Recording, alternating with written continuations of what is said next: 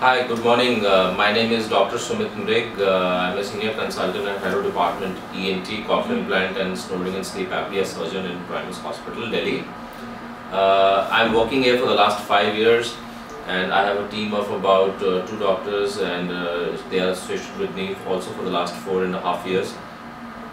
We run a state-of-art audiology department, which is in about 450 square feet area, because we run a regular cochlear implant program where I treat deaf newborn children and adults who are either they are deaf since birth, they cannot hear, that's why they don't speak, or we treat old age individuals who have lost their hearing with age, and they are not able to understand even with hearing aids. So we run this program, and every month we do about 3 to 4 cochlear implants. I also train surgeons all across India as a mentor surgeon where they wish to start a cochlear implant program. With this, we have tied up with a few centers in Punjab and Haryana where we do regular deafness OPD. This OPD we do in association with a few NGOs and few organizations like Rotary, like Doctors for You, and the main aim is to detect deafness at a very early age, which can be done through a very simple test at birth.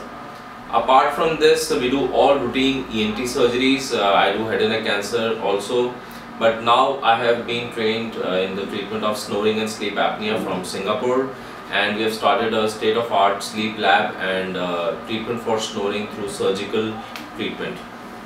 We have done about few cases.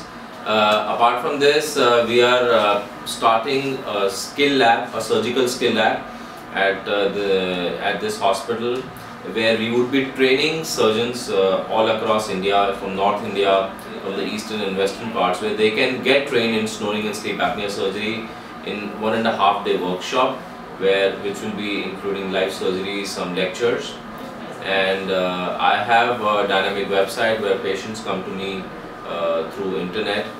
I have operated cochlear implantation, about more than 140 implants now successfully done all across India, and I've operated patients from 8 countries in the world.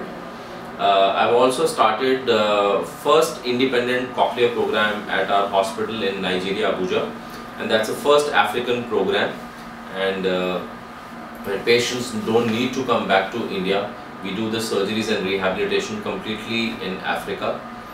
And apart from this, we are into training. I have written a lot of publications, I have written books, chapters for training of surgeons, and I also specialize in treatment of vertigo disorders like a imbalance in the ear, and we generally see about 20 to 30 patients every day, and I have my center clinic at Dwarka where I am there for the last 6 years.